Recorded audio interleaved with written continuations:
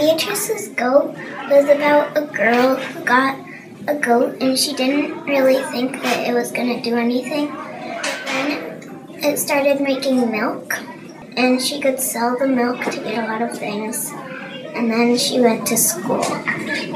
A cow costs $500. It produces 4 gallons of milk a day. You can use the milk for drinking or you can sell it to make money and buy the things you need.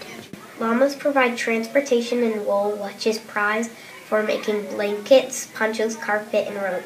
People can sell these products to get money that can give them food, water, and home improvements.